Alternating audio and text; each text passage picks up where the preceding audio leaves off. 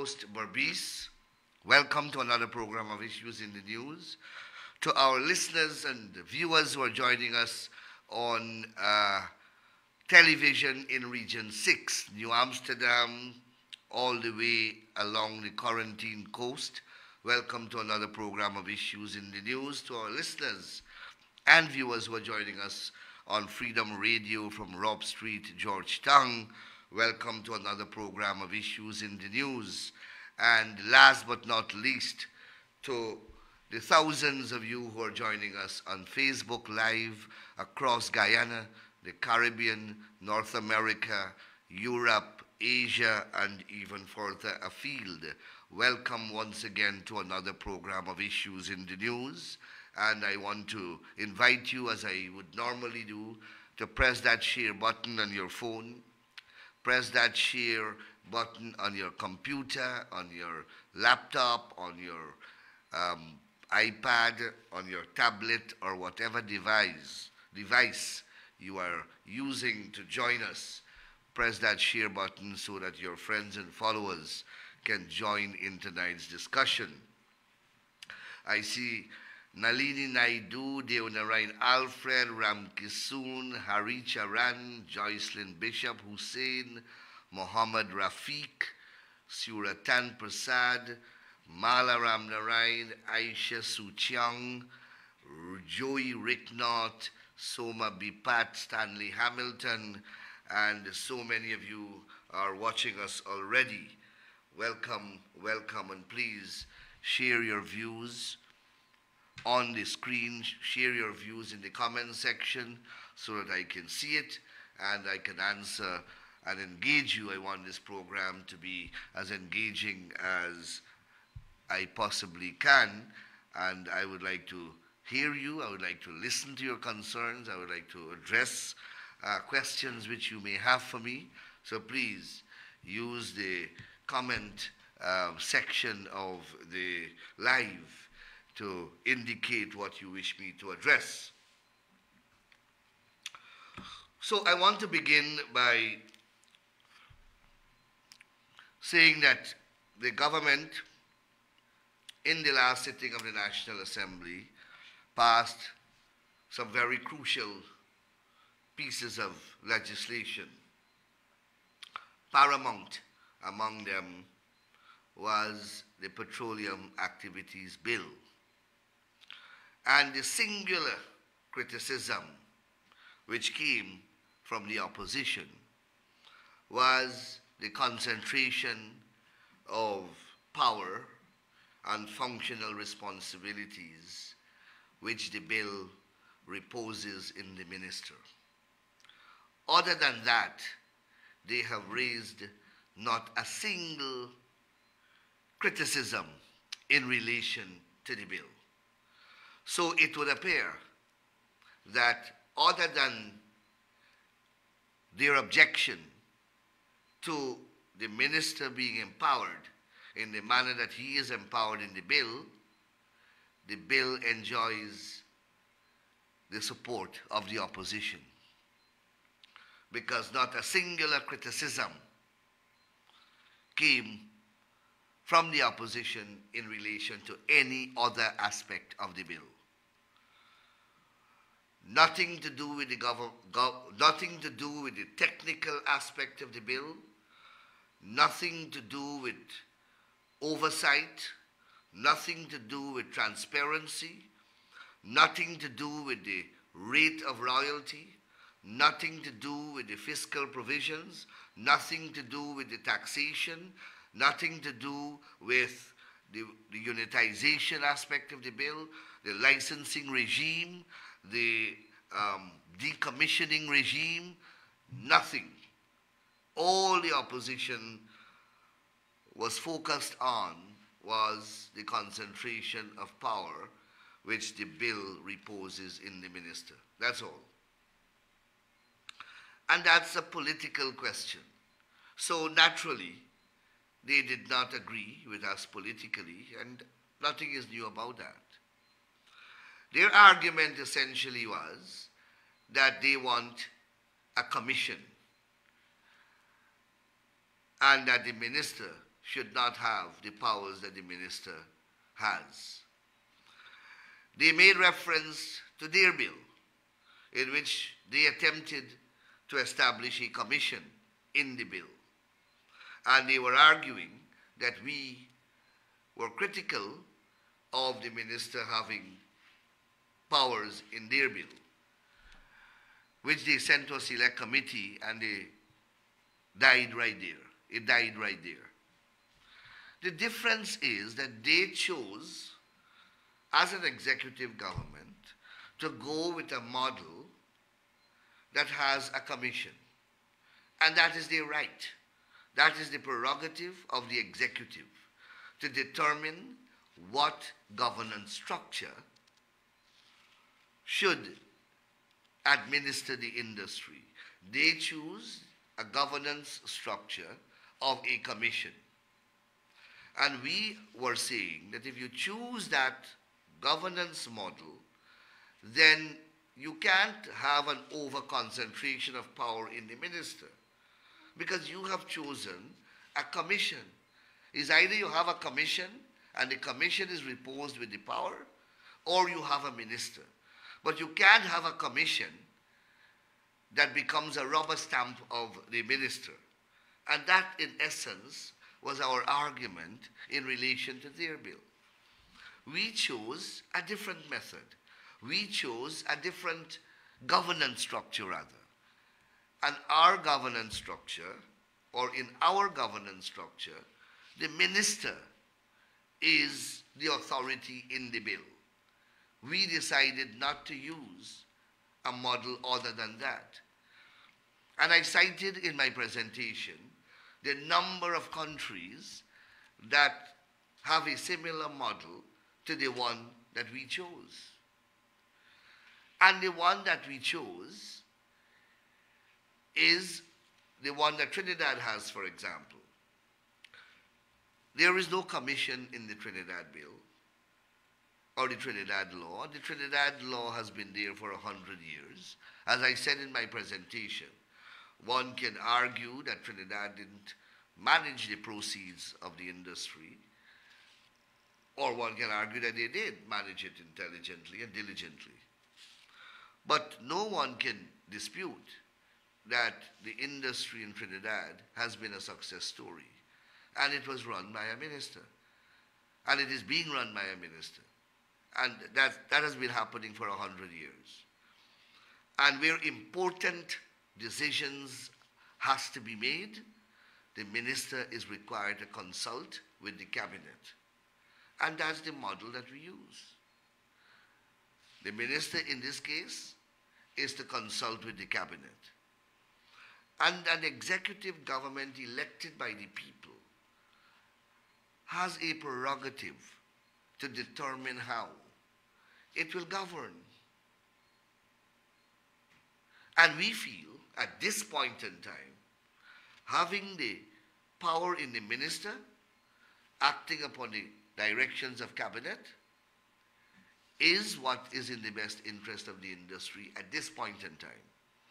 We made it very clear that once we come out of the embryonic stages of the industry and the infrastructure is up and running and the industry itself is up and running, that we will move to a commission at a later stage. But at this point in time, the government wants to ensure that the industry is up and running without a commission being there, who we say is not necessary at this point in time. And I want to draw attention to Article 106 of the Constitution. It says that there shall be a cabinet for Guyana, which shall consist of the President, the Prime Minister, the Vice President, and such other ministers as may be appointed to it by the President. The Cabinet shall aid and advise the President in the general direction and control of the government of Guyana, and shall be collectively responsible, therefore, to the Parliament. So we are putting the functional responsibilities of this industry in the hands of the minister and cabinet collectively. And cabinet collectively under the constitution is answerable to the parliament. And I say that that is democracy. That is what the constitution prescribes. The parliament is comprised of the elected representatives of the people. So the cabinet is directly responsible for this industry to the parliament. So there is a clear line of accountability. If anything goes wrong, it is the minister and cabinet who must accept the responsibility. It is as simple as that. And that is accountable government. And the executive is entitled to choose that form and style of governance if it wishes. So that is the only objection that they have with the Petroleum Activities Bill. And I believe that it's a good bill. No one, other than the concentration of power in the minister, no one has advanced another adverse comment in relation to the bill. No one, either in government or outside of government. Sorry, either in parliament or outside of the parliament. And I just thought that I will share those sentiments at the beginning of the program. So, if the industry fails, it's the minister and the government. It is as simple as that. And we are elected. We are answerable to the parliament and we are answerable to the people. Not a commission that would have been comprised of persons who are not elected and who are not answerable. And that's the position of the government. So, I saw an interesting debate in the public domain about power sharing in government. And they speak of some super majority that must be introduced in the Constitution to ensure that the opposition and the government act consensually. The first observation that I wish to make is that this call for power sharing and shared governance only arises when the PPP is in government. Only when the PPP is in government, you hear about this power sharing call and this shared governance call. And it comes from the same set of persons. The PPP only took office in August of 2020, having lost government in 2015. For 5 long years, with the same identical power structure in the government and in the constitution, these very persons who are now calling for a redistribution of power and a sharing of power in the executive were very much in Guyana. But when APNU AFC was in government, they did not find any problem or they did not have any complaint whatsoever in the way power was being exercised by the government of the day. The very people, they were comfortable with the status quo then. But every time the PPP gets into government, suddenly there is a clamor for power sharing and shared governance. And they create the impression that the society will collapse and Guyana will implode and we will have ethnic strife and ethnic war unless power is shared. You hear it again. They had some confabulation recently, and the call has emanated again from the usual suspects. When the no confidence motion was passed in 2018 and the government was toppled, those very ones who are now loud in their advocacy for a super majority then were arguing that a simple majority can't topple the government. That is what they were arguing, that a simple majority can't effectively pass a no confidence motion. Those very ones are the ones who are now calling for a superior majority.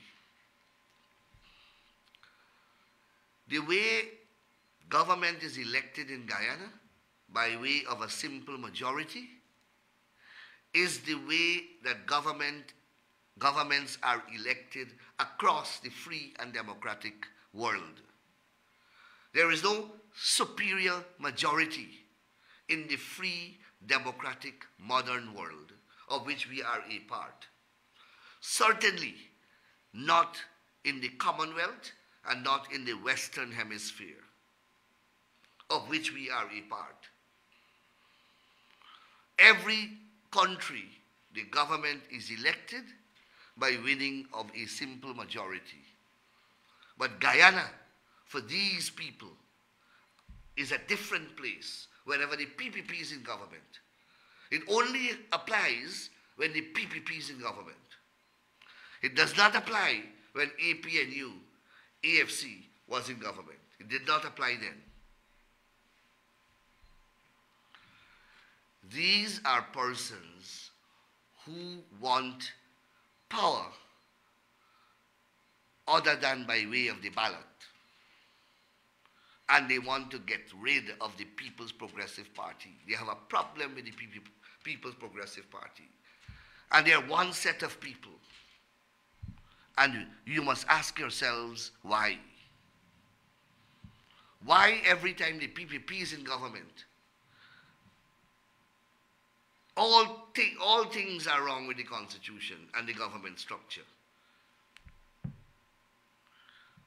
All things are wrong.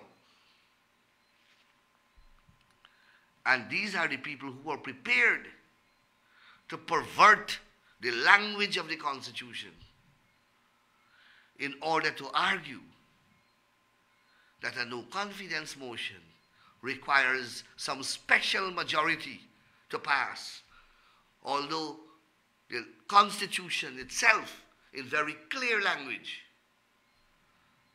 speaks to a majority. A majority of 65, according to them, is not 33, but some other number. I remember when I was arguing the case in the Court of Appeal, I took a box of matches and I counted them before I went to the court. I put 65 matchsticks in the box. Mr. Christopher Ram was sitting next to me. And in the Court of Appeal, I tore open the box. And I asked the court's leave. I asked the court's permission to do a demonstration with the 65 matchsticks. And I put 33 in one bundle. I counted 33 loudly in the court. 1 to 33, and I put 33 matchsticks on one side. And then I counted 32 matchsticks on the other side. And I asked, if this bundle of matchsticks belongs to Mary, and this bundle of matchsticks belongs to Jane, if 33 matchsticks belongs to Mary, and 32 matchsticks belong to Jane. Who have more matchsticks, Mary or Jane? Who have a majority of matchsticks, Mary or Jane? That is how I broke down the equation when I was appearing in the Court of Appeal in that case. And yet, the Court of Appeal ruled in the manner that it did. When we went to the Caribbean Court of Justice, I remember distinctly, Basil Williams hired a lawyer from Belize to argue some parts of the appeal. And he said that he will argue that argument, that particular point. Remember, there were different grounds of appeal. And as he was going to the podium to argue that 33 is not a majority of 65, I distinctly recall Justice Witt asked him, what is it that he's going to argue? And he said he wants to argue that 33 is not a majority of 65. And Justice Witt promptly told him that the court will not hear him. The court will not hear that argument. It does not make sense. And Basil Williams had to go and take his seat. It's supposed to be on the website, the video. Must look at it. The CCJ refused to entertain that type of ludicrosity. Refused to entertain that type of ludicrosity. And still you hear now about some super majority. And somehow that will make the country work. Apparently the country is not working now. When certain people, having lost the elections, can't exercise governmental power, the country can't work. There is great disenchantment and great dismay and great pessimism just simply because they can't get government. That's what's happening here. Never mind, try as we have in the past. We can't get an agreement for the appointment of the Chief Justice. We can't get an appointment for the, can't get an agreement for the appointment of a Chancellor. That there, right there, is a mechanism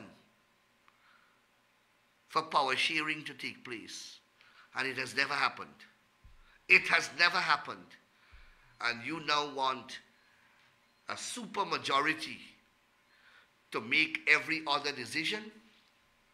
The only place where we have it, it has not worked. You want to preponderate the entire government structure with that type of mechanism? Then government will grind to a halt. Then you will have anarchy and chaos in the country. But perhaps that's what they want. That is what they want. They want power at all cost. Never mind it causes a complete destruction and annihilation of the country and the government. They don't care. Power at all cost.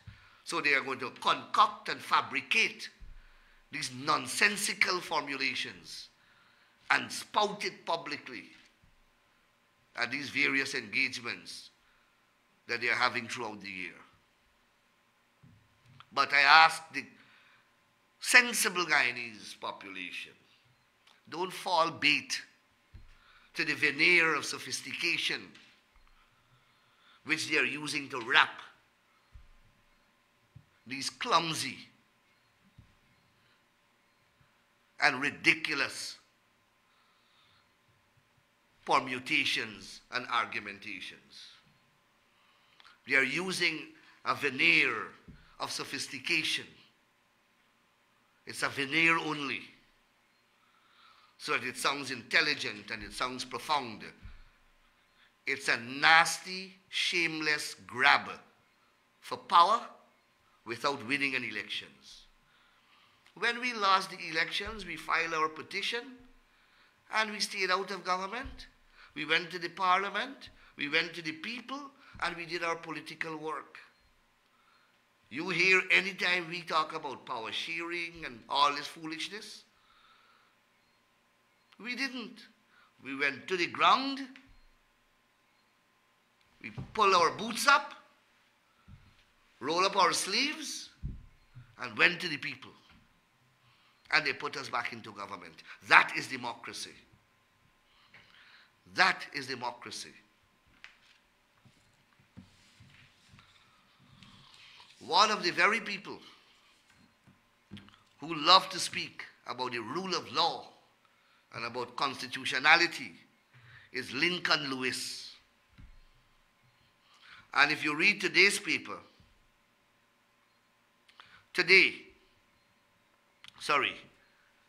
Starbrook News, Tuesday the 5th of August, there's a long letter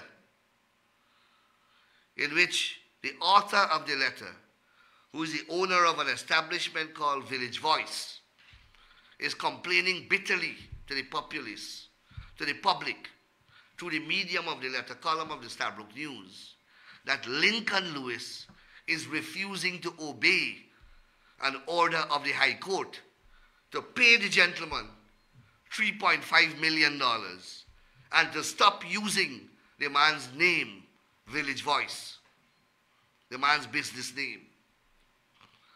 And violating a court order is the epitome of lawlessness. Violating a court order is defying the rule of law. It is one of the clearest demonstration of contempt for the rule of law, the Constitution, the justice system, and the laws themselves. That is what you do when you ignore or refuse to comply with a court order. It means that you are telling the justice system, you are telling the population, you are telling the judges, to hell with them, you are not going to be governed by any law. And that is what Lincoln Lewis is, an anarchist. And I've not said so now. I have said so a long time. Lincoln Lewis was among the anarchists who were calling for President Granger to swear himself in, even though he had lost elections. Hamilton Green, Lincoln Lewis, and a band of them were calling on President Granger to swear himself in, ignore the will of the people, ignore the election results, and he must continue to govern. That's what Lincoln Lewis represents. That's Lincoln Lewis ideology. And that is why he continues to bully people in West Coast Berbice under the pretext that his forefathers owned land there. And he can't produce one scintilla of evidence, of title for the land that he's asserting his grandfather and I don't know who else owns. It's people like Lincoln Lewis and Hamilton Green, and they masquerade all the time as respected elders, giving people advice, and want to champion the rule of law, and want to speak about constitutionality. They were among the people calling on President Granger to continue to squat in office and don't concede that he lost the 2015 elections. And that is long after the recount. Long after the recount results were disclosed. These are the people. And they are the ones who are part of that bandwagon calling for power sharing now. And they want to masquerade as law-abiding citizens and champions of the rule of law.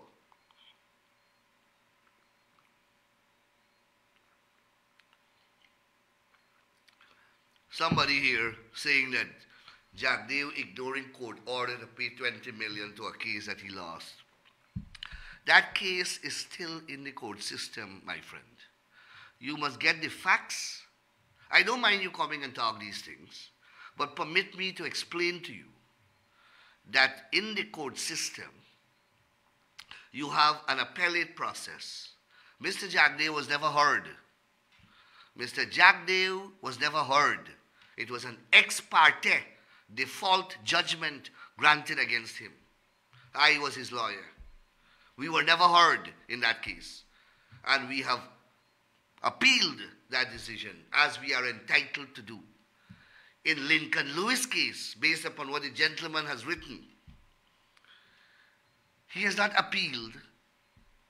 He has simply refused to obey the court order. And the gentleman wrote a whole article about it. He has not appealed. So there is a difference, my friend. A huge difference. So last Friday, His Excellency the President has sworn in the commissioners who are to preside over the Madhya Commission of Inquiry into the fire at the Madhya dormitory, and the persons are Major General Retired Joe Singh as chairman. Well, that was known long before now.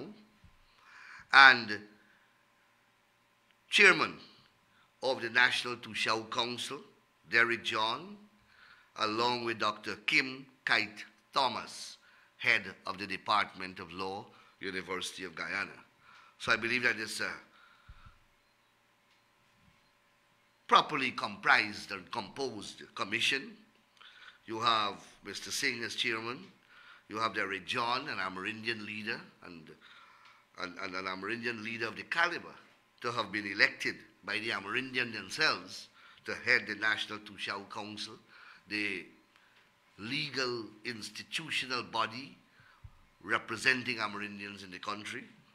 And you have Dr. Kim Kite Thomas, a lawyer who is head of the Department of Law at the University of Guyana. And of course, she is a female, and you have females who are in that dorm. So you have gender mix, you have ethnic mix, you have Amerindian presence, and so you have a lawyer, you have a trained army officer, trained in many other disciplines, and you have an Amerindian leader. So I believe that this is a suitably qualified commission. They will begin their work shortly. The terms of reference will be published, I think, tomorrow in the official gazette, and the home of the inquiry, or the seat of the inquiry, will be that premises at Middle Street, Georgetown, opposite the Hibiscus restaurant, where the Commission of Inquiry into the elections was conducted. That very premises will be used to be the seat of this Commission of Inquiry. I want to speak a little about an article which I saw published in the Kaicho News, bearing the caption, Attorney General should apologize for describing Guyanese as obstructionists. And that description by me is contained in a court document in a pending matter before the High Court. And it is in a challenge filed by two citizens against the gas to shore energy project. These two citizens form part of a narrow group of persons who have been filing one case after another in respect of operations in the oil and gas sector. From the moment the PPP got into government, they have been filing. Firstly, let me make it abundantly clear that the contract was signed in 2016. The signing bonus was paid and received in 2016 and denied by the finance minister. It was not paid into the consolidated fund as the constitution mandates such monies to be paid, but was deposited in an account at Bank of Guyana, which was opened upon the direction in writing of the very minister who publicly said that he never received the signing bonus and that Guyana never received that signing bonus. But documents subsequently established that he wrote to the Bank of Guyana to open this special account to deposit the money. An environmental permit was granted for a period of 20 years when the law says it can only be granted for 5 years. There was unmitigated flaring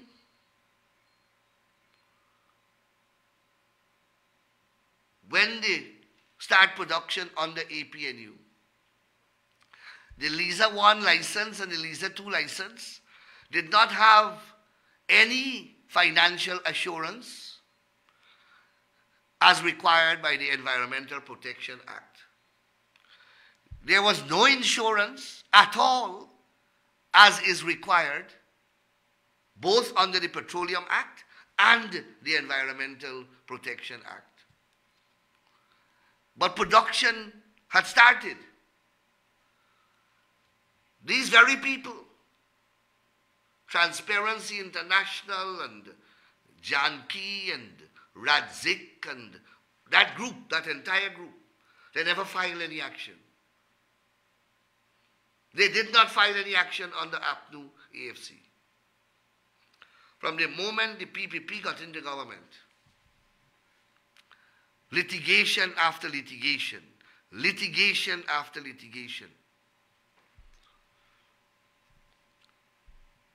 So that's the first point I want to make. They are filing most of these cases under an act called the Judicial Review Act. The Judicial Review Act was passed by the PPP government in 2010. Judicial review is the type of litigation which allows the ordinary citizen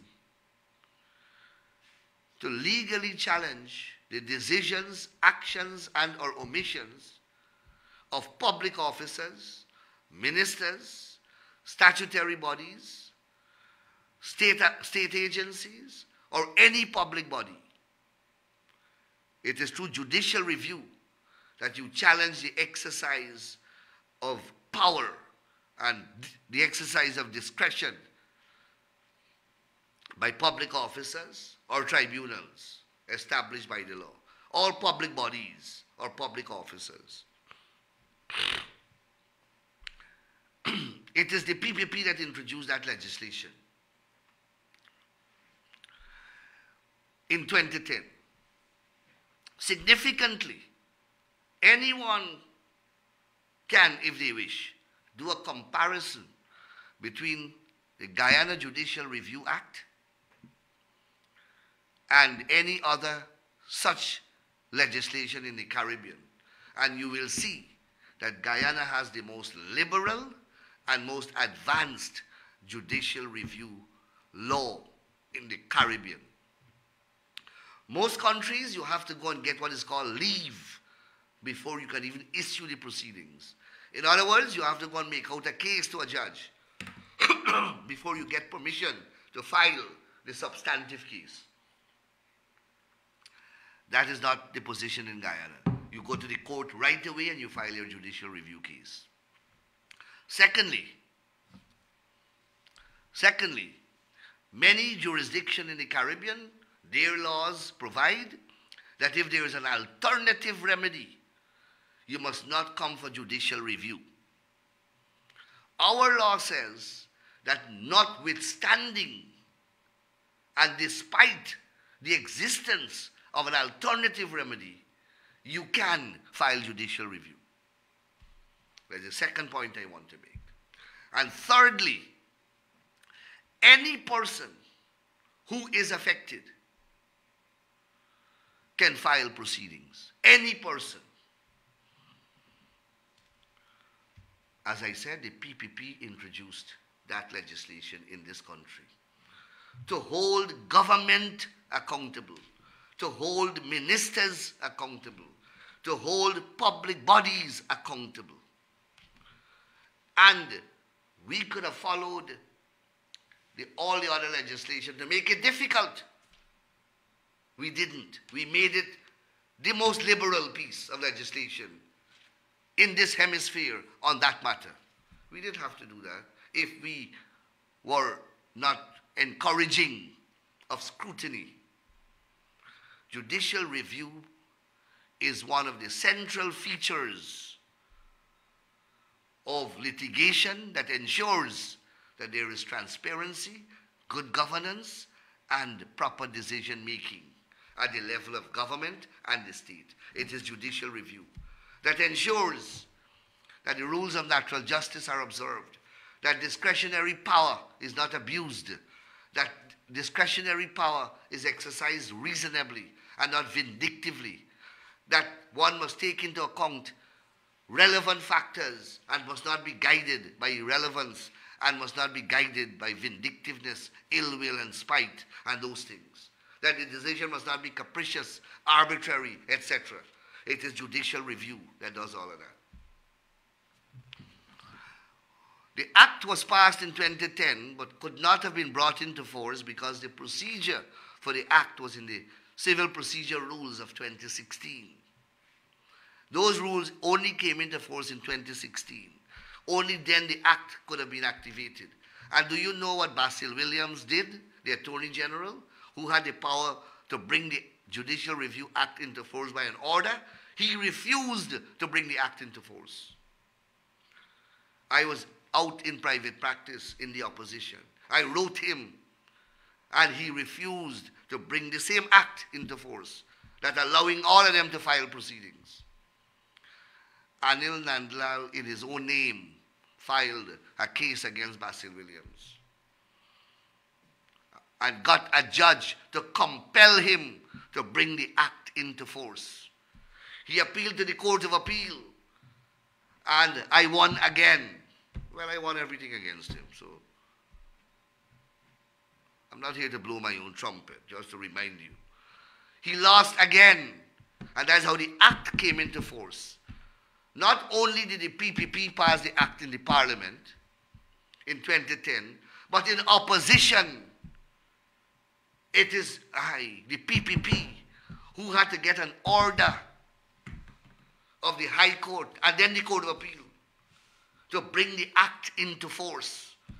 APNU AFC did not want to bring the Act into force. And we have that Act there now, and people are filing cases every day, and we are defending them.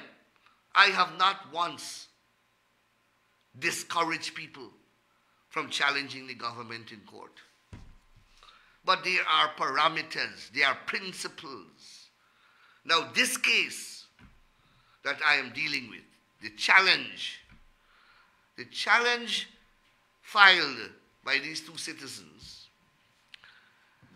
relate to a permission granted by the Environmental Protection Agency to the licensee, ExxonMobil, an environmental permit Exxon got from the EPA to enter into certain private lands to start work for the pipelines. Now, about 60 private owners, lands we are speaking about, government has engaged those people. And we have acquired all those lands, and we are paying compensation. None of those people whose lands Exxon entering on file anything. None of the people. Anybody who should have filed would have been those people because it's their land. The people have no problem with the government. They settled all their claims with the government. These two busybodies looking on from the outside, they sue the government. Why must I not call them nuisance and busybodies? That is what the law calls them. Not me. There is no case. The people who are affected, the people's lands, upon where the operation is taking place, they have no problem. But these two, who don't own anything, are busybodies, and they're suing the government. Why should I? It's a waste of the court's time, in my respectful view. And that is why I said what I said. Now, they cited one case where one person out of 60 filed a case against the government. Not because they are opposed to the government taking the land, but the gentleman is saying that he got to spend some money on adjacent lands that are next door to the land that the government is taking. He has no problem with the government paying him to take the land where the pipeline got to run. But he also owns the land next door. And he's saying that if the pipeline is running there, then he got to do some additional work to properly drain his land, because where his land is being drained now is where the government is taking. So the government taking away the draining for his other lands, and he wants compensation for that, so that he can properly drain his other lands. That is why the man sued the government. Not because he's opposed to the government running the pipeline. In other words, none of the owners of the land have opposed, and the government has acquired them all. And these two busybodies, who apparently have nothing to do in life, sue the government. And I describe them as obstructionists. It is in that context that I made those statements. So I thought that I will just put that on the public record. Tomorrow, there is going to be the commissioning of a brand new courthouse at Vigilance on the east coast of Demerara. Millions of dollars have been spent in the construction of a very modern, very attractive edifice to house the Vigilance Magistrates Court. And now, the way that the courts are being built, they are all air-conditioned. They all have living quarters for the magistrates. They all have elevators. And I believe that this building will accommodate more than one court, as well as the magisterial office for the East Demerara Magisterial District. So it's a huge building, and tomorrow it will be commissioned. That is progress. Then on Friday, I have been invited to turn the sod at Timeri for the construction of another magistrates court at Timeri on the east bank of Demerara. That will happen on Friday. We are turning the sod. I have been invited by the judiciary to attend. And then next Monday, we are turning the sod for another magistrates court at Friendship on the east bank of Demerara. So at Friendship on the east bank of Demerara, very close to where the new highway will be built, connecting straight to the Linden-Soesdijk Highway, a new magistrates court will be constructed there, and we will be turning the sod for the construction of that court as well at Friendship on the east bank of Demerara. That, my friends, is progress.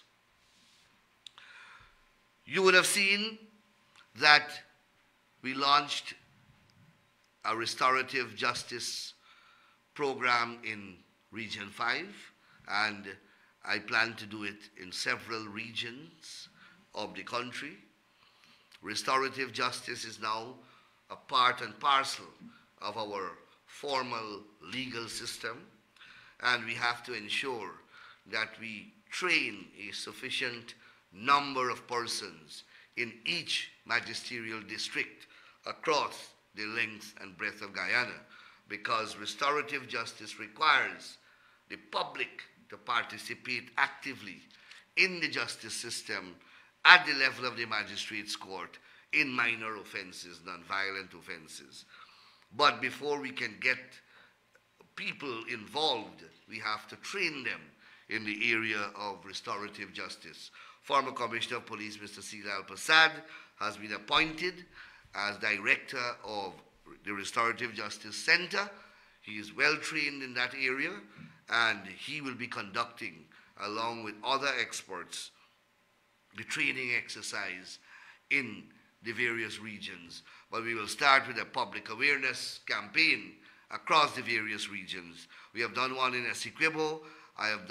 We have done one in Region 5. We are moving to Region 6, then Region 3, and we'll do a few in Region 4, and then we'll move into the outlying areas, Region 10, etc., so that we'll bring the entire country on board with restorative justice. And we want people to become involved, to be part of the justice system. It's an opportunity that allows the society to integrate into the justice system in a meaningful way. And I've explained so many times what are the elements of restorative justice. I don't think that I need to do that again. I was looking at if you have anything that you would like me to address, but I'm not seeing any input from you in that regard. So persons have been asking, both on Facebook and to writing the ministry, to find out how they can be part of the restorative justice training program. That information is going to be made public, and you will be provided with the details and the contact information. And there is a machinery in place that will be activated to ensure that you are trained and you become part of the restorative justice program of Guyana. Land regularization. So we have begun, as many of you may know, this process of looking at our country, and there are gaps where there are no titles. People have been living in villages for years, and since under President Ramotar, we began this initiative through the agency of the Ministry of Legal Affairs and in collaboration with Lands and Surveys Commission. We have begun the process of doing land registration, regularization and registration, so that people can get their titles. This weekend I was in Berbice, and we are doing village number 2, 3, 4, and 5 villages on the west coast of Berbice. And I made the point, which I want to make now again, that this, what we are doing here, giving people title to their lands, is real empowerment. I listened to them speaking at Buxton Line Top, and I listened to them speaking on this kind of activities and that kind of activities, and University 101 and CAMS TV, and they talk about empowerment, but that's all that they do. They talk. They talk. These villages, most of the residents here are Afro-Guyanese. Number 3, 4, and 5 villages West Coast Berbice are mostly Afro-Guyanese. And we are issuing titles to them as we are doing in other villages in the country. We started at Cotton Tree and we are moving down the line. We have done it at Enterprise. We have done it on the west coast of the Amarara. We are doing it in Essequibo. We are doing it on the Quarantine Coast. And we are doing it in West Coast Berbice. That is empowering people. We went into Anne's Grove a few weeks ago and we began an exercise that would ensure that over 450 families get title for land that they and their foreparents have been occupying since the abolition of slavery. You hear that? Since the abolition of slavery, they have been occupying lands in Anne's Grove without title. A PPP government went in there, headed by our Prime Minister and our Minister of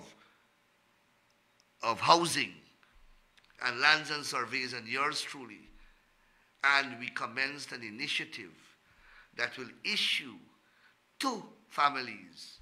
After 200 years or more, they're going to get titles in Anne's Grove. That is empowerment. Not talking about ancestral lands and causing strife in the country. Is giving the people title for the lands that they are occupying, that they own, but they don't have formal paper title. It is those titles that they can now hold up to the world and say that they own that land.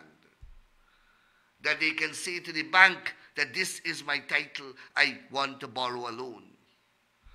That they can pledge to educate their children. That they can transmit in a legal way now properties to their heir and their beneficiaries. That is empowering people. Not fooling people about power sharing. Not fooling people that if you get into government, you will share out oil money.